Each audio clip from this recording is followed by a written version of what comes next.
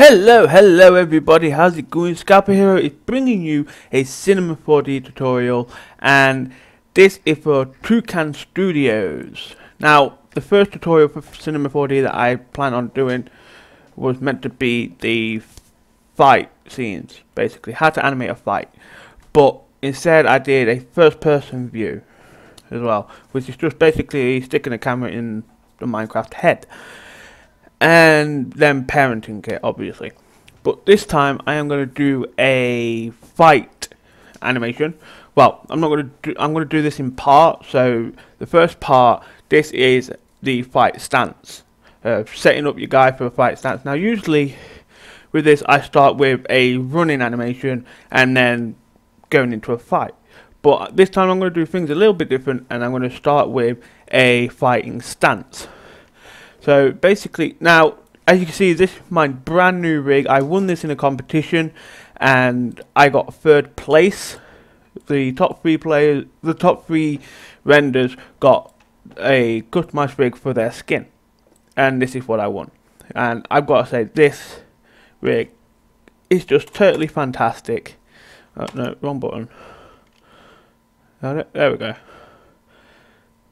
I mean, just look how fantastic that actually looks. I mean, it is just so bloody great. It really is. And I've got to say thank you for picking me for third place. Now, I didn't actually think I'd actually win, but hey. Anyway, let's get started. Now, obviously, the first thing to do is to actually bring him down a little, because you're never fully straight up unless you're the type of person that likes to stand straight. But hey, but no one stands straight in any fight. The parts of the body are always bent. Now you don't have to actually animate a character to fight as if someone else would in real life. But it does help, I tell you that, it really does help if you go off by that, basically. So if you go like that. Now, you guys might not actually be able to copy me because this rig has special little things. This rig itself, I mean, it might not have smooth bends, but I really don't mind not having smooth bends. I like the sharp bends because it makes it look better in a way, because it is still Minecraft and it shouldn't really be smooth. Well, curved, shall I say. So, we got that for now. So, if we just go here and then turn him like... Oh, crap. Sorry. No, that's not it. Is it? Oh, man, it's not doing it anymore. And I don't know why. There we go, it's doing it now. So if we go like that, turn his body a little bit, and then we will turn his head slightly back that way. And I can actually rotate these so it looks really smooth like so. Which I don't know if you guys will actually be able to do that with your rigs, because I don't know what your guys' rigs have. But this is what my rig has, so it's all good. So if I move him forward a little bit, move his foot a little bit, like so, and you always want your main foot to be your back foot. Say like if you're right-handed, you want your right foot to actually be back more than your left, because you'll end up using your right foot more. So, yeah. And then bring him down a bit. There we go. That's nice. That's nice. That's good.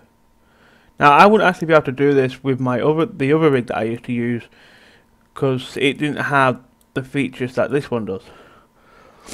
But still, you guys might be able to do it if you get the pose right of what you actually want. Now, you don't have to go on my pose. You can go on any pose that you like.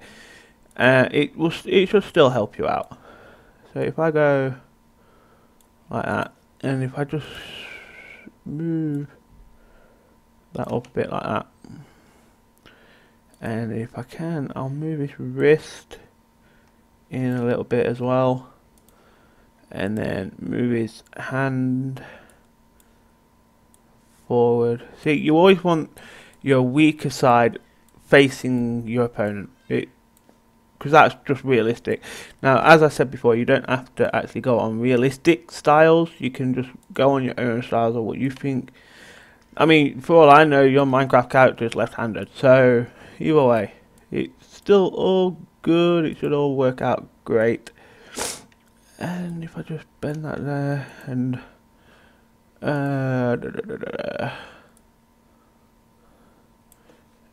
that's a bit too bent. There we go. We do like that. I think his body needs turning a little bit more.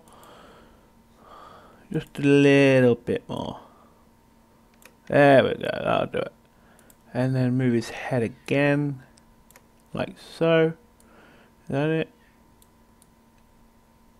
Let's just have a look at that first. Because that looks nice. That looks really nice. Oh crap, why did I click? Alright, come on. There we go, look at that. That looks nice. That looks really nice. His posture is really nice as well, so it's all working out well. And if we just go to the back, have a look here. You know, I'm gonna add a light just so that I can see. Now my guy actually might look like Herobrine. That's because technically he is with the white eyes, but this is actually ScalperHero. But hey, you guys can call him Herobrine. I mean, you can call me a copycat for all I care. But at the end of the day, I like the no eyes, and I like the black suit as well.